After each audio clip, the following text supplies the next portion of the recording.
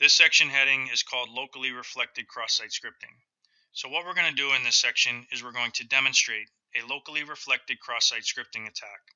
We're going to discuss what it means to be susceptible to cross-site scripting and also highlight the attributes of what makes it locally reflected. So the first thing that we're going to need to do is to establish an SSH session with the backend. Now, if you're continuing on from the previous section, then you would already have one established. So once we get on here, we're going to review the PHP code that made our site susceptible to HTML injections. So we're going to be using the stream editor once again to do this.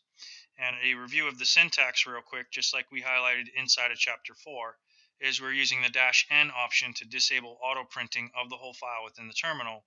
And we're only going to print what is denoted by the P command over here, which is lines 9 through 17. Now the PHP code that I'm referring to is inside of our custom homepage, which is down the following path and is in this following file. So here's the file name. So here is that PHP code. Now inside of chapter 4, we highlighted that the vulnerability existed because we weren't properly securing the input to our request function over here. So our request function not properly secured, therefore this is the vulnerability. Also highlighted inside of chapter 4 was the fact that the security community actually told you to shy away from using this function because of the multitude of ways that you could actually define the variable my username over here. So now this vulnerability made our site susceptible to HTML injections, but what we're going to find in this section is that it also makes it susceptible to cross-site scripting. So we're going to minimize the terminal and then going over to the browser. What we're going to do is we're going to review my browser search history. So I'm going to type yourbank.com or start to type it. And what you can see down here is where I performed an HTML injection and then up here a cross-site scripting attack. Now in the HTML injections lab, we use the get method to actually define the variable my username inside of the URL or inside of the browser. So what meant that our site was susceptible to HTML injections was the fact that our input element over here was allowed to be rendered and actually display an input field on the web page. So now if we compare this up here. So the most common programming language used in a cross-site scripting attack is JavaScript. So now what makes it, or what means that a site is susceptible to cross-site scripting basically means that the JavaScript over here is going to be allowed to execute. So we can click this and we can see it execute.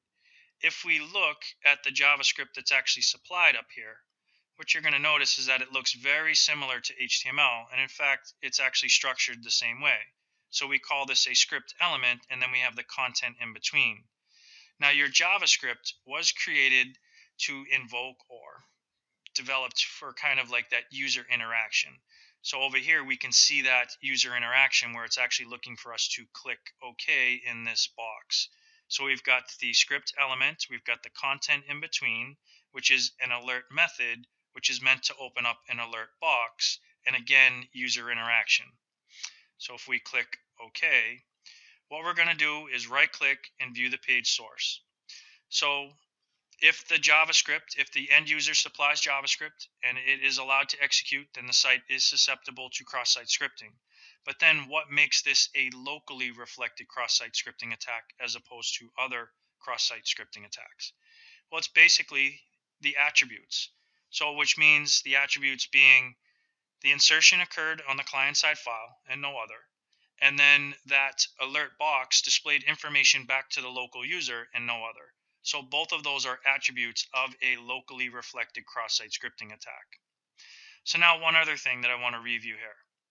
If you execute this one more time, notice that we see the words yourbank, and then we don't see the rest of the web page, but we do see the JavaScript over here that's being executed. And that's basically has to do with the way how your script is read in sequentially. So we come down to the title element. The title element gets rendered, and we can see the word yourbank in the upper left. It gets down to the JavaScript. The JavaScript executes. It waits for that end user interaction for them to respond. And once they respond, only then does it render the rest of the HTML.